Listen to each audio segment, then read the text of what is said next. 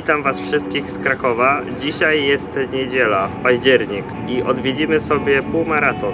Zobaczymy, jak takie wydarzenie całościowo wygląda. Jestem trochę spóźniony, więc będziemy musieli się pospieszyć, bo cały start odbywa się za 15 minut. To trochę mało czasu. Chodźcie.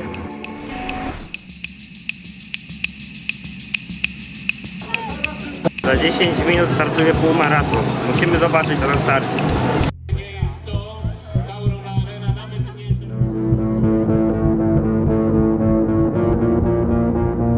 Po prostu jedno wielkie morze ludzi.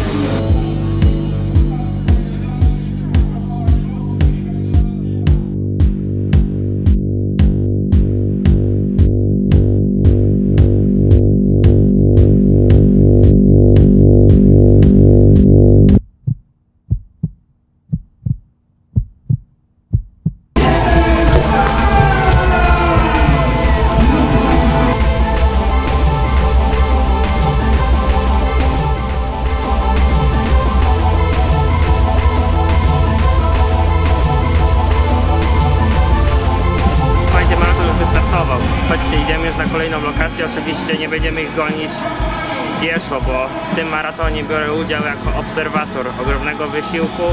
Miejmy nadzieję zwycięstwa dla każdego uczestnika niesamowitej mocy. Dlatego będziemy ich gonić rowerem. Chodźcie.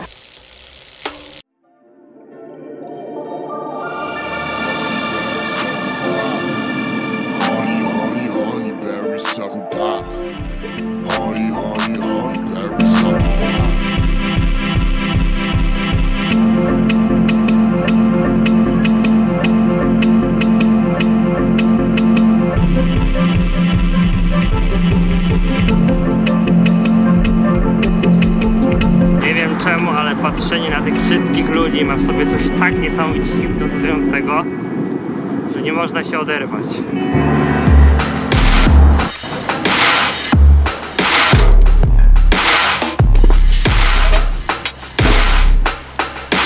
Słuchajcie, przydałoby się jakoś podsumować ten półmaraton. Na pewno jest to takie wydarzenie, które pokazuje, jak wiele ludzi potrafi się zgromadzić w jednym miejscu i osiągnąć jeden cel. Przebiec lepiej lub gorzej półmaraton. Jest to niezwykle budujące i motywujące do tego, aby zrobić coś dobrego w swoim życiu. Niekoniecznie biegać, może być to coś innego. W maratonie biorą udział osoby młode, stare, wszyscy się dobrze bawią. Czuć taką gigantyczną, dobrą energię płynącą z tego wydarzenia. Bardzo polecam i z tego miejsca się z Wami żegnam. Do zobaczenia w kolejnym odcinku. Cześć!